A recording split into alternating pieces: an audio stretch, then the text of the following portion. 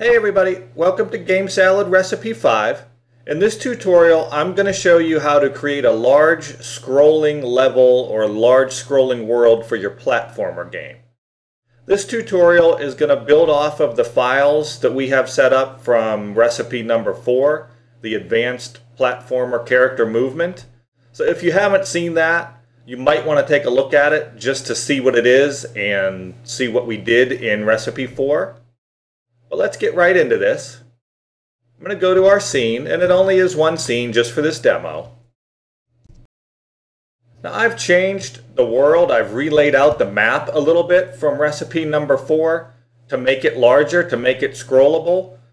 So if this looks a little different to you, that's why. But the first thing you need to do when you're creating a large scrollable world is to go into your Scenes Inspector. Make sure you're in the Attributes tab, and then the size drop down. You want to adjust the size of the scene. The size defaults to the size of your device. This tutorial was set up for an iPad, which is 1024 by 768. So I'm going to change that. I'm going to double the size of that. I'm going to make this 2048 by 1536. I'm going to go back to the Games Inspector here. But what you'll see just happened is I have a much larger world now. I can scroll way over. And all this stuff, like I said, was already built. And I can scroll way up, back over again. It's twice the size of an iPad screen now, this level. And these white lines here indicate the size of your device's screen. This outside line is literally the size of the screen. And then this inside line, we'll be taking a look at that in a minute. It's the camera window, basically. So let's scroll back down to our player here. So I want to make this so when I move the player using the arrow keys and jump using the space bar, the camera will follow this player around, over here to the right, up these stairs, back to the left, and even back down if I drop back down again. And right now it doesn't do that. If I play this, I can still jump around with the controls we set up in recipe number 4, but when I get to the edge, the camera stays where it's at. So we want to fix that.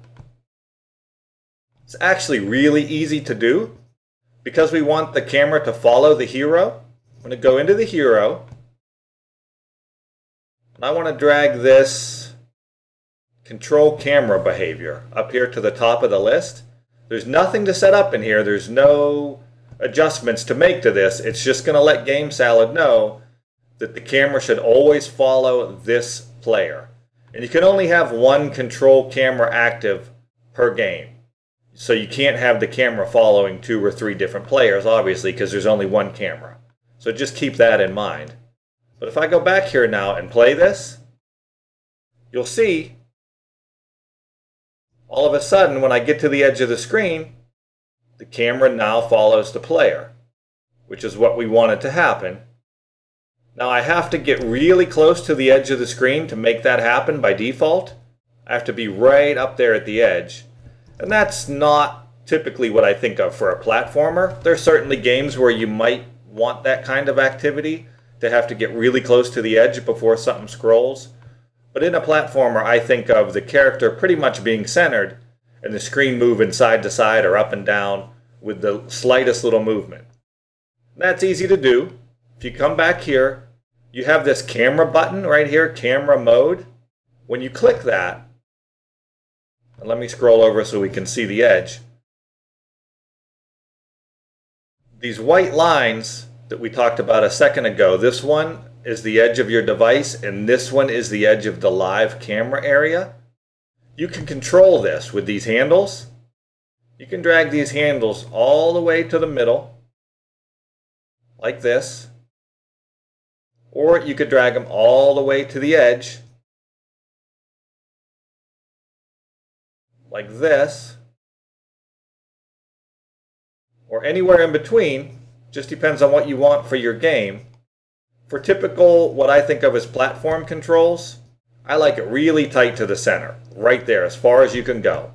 Now when we preview this, you'll see once I get to the center of the screen, it scrolls with me, right and left. As soon as I go left, it scrolls again, right, left, right. If I jump high enough to get out of the center, with a double jump, it scrolls up and back down. So now, this is probably what you think of when you think of a scrolling platform, where I'm double jumping up here. To get to the top, I'm going to double jump over, scroll back to the left, double jump to this next platform, and then drop back down where we started from. So it's really that easy. It's not really a difficult thing to do in Gamesalad.